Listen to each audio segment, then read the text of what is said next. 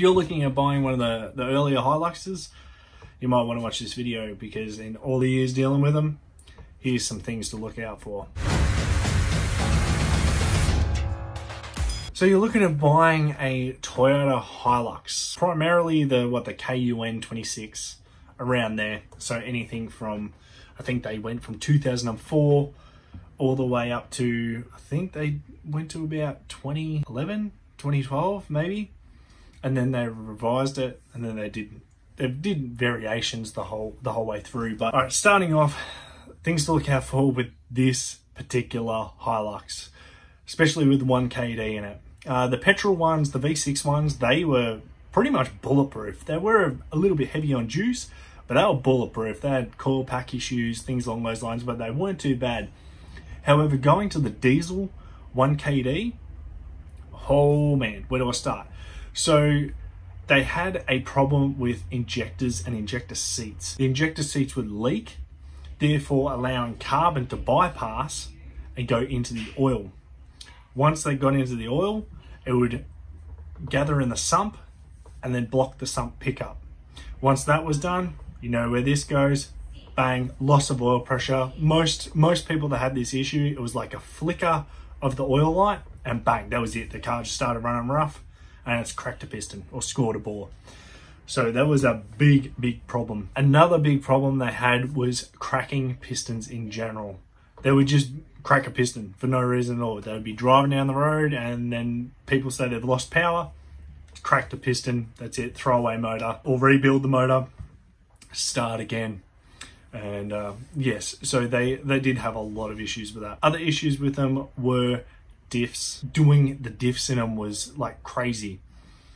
They would blow rear diffs, they blow front diffs. I don't know what Toyota designed these diffs with, but diff problems. They didn't really have axle bearing issues. They normally had the seals, so axle bearing seals would go in them. And you also had the crown wheel and pinion. They would just destroy crown wheel and pinions, and also the LSD in the back. But that was a big problem. I think a lot of the issue was people put the big tires on them, they jacked them up, and they worked them a lot harder. So therefore, it did cause the diffs to go.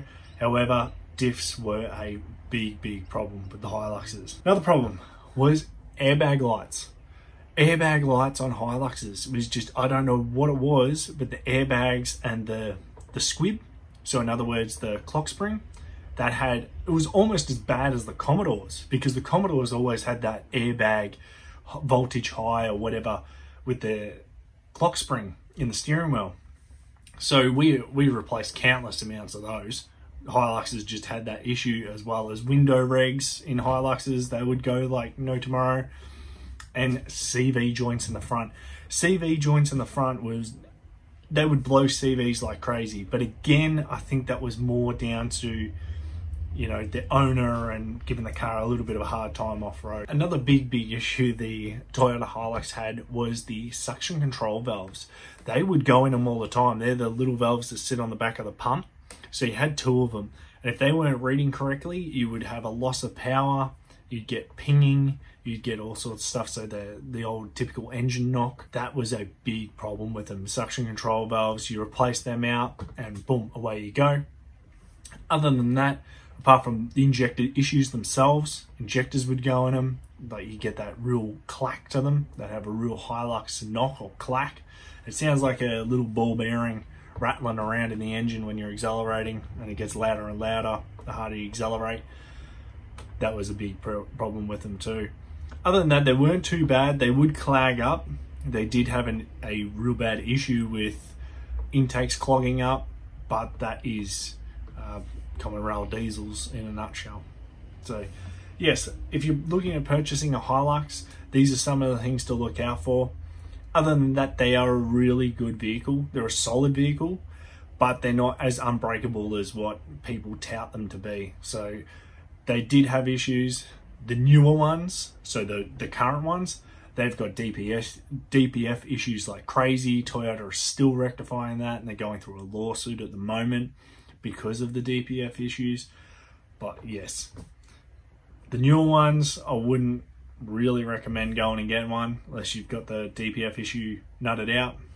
However, the earlier ones, yeah, they're bulletproof to a point, but they can have these issues, and a lot of them, they're getting up there in Ks, so you're taking your fate in your own hands, so to speak, if you're going to purchase one of those.